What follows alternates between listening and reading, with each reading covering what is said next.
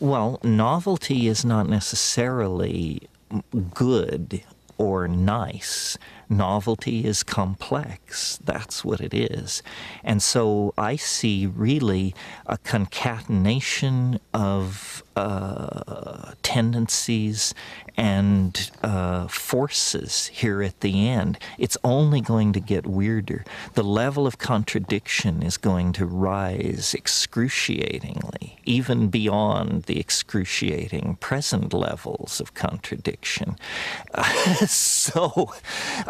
I think it's just going to get weirder and weirder and weirder, and finally it's going to be so weird that people are going to have to talk about how weird it is. And at that point, novelty theory can come out of the woods, because eventually people are going to say, what the hell is going on? It's just too nuts. It's not enough to say it's nuts. You have to explain why it's so nuts.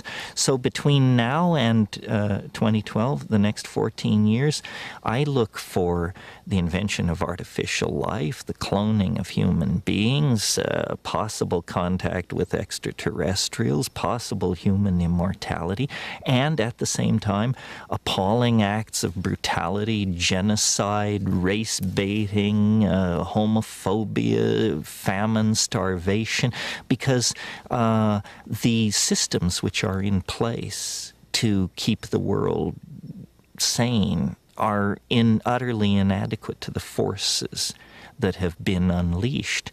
The collapse of the socialist world, the rise of the internet, these are changes so immense, nobody could imagine them ever happening. And now that they have happened, nobody even bothers to mention what a big deal it is. The fact that there is no such thing as the Soviet Union, people never talk about it anymore. But when I was a kid, the notion that that would ever change was beyond conceiving. So the good news is that as primates, we're incredibly adaptable to change. Put us in a desert, we survive. Put us in the jungle, we survive. Under Hitler, we survive. Under Nixon, we survive.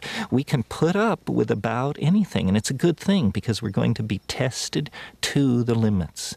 The breakdown of anything, and this is why the right wing is so alarmed, because what they see going on is the breakdown of all tradition, all order, all sanctioned norms of behavior. And they're quite right that it's happening, but they're quite wrong to conclude that it should be resisted or is somehow evil.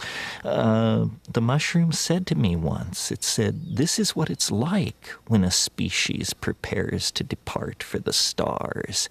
You don't depart for the stars under calm and orderly conditions. It's a fire in a madhouse.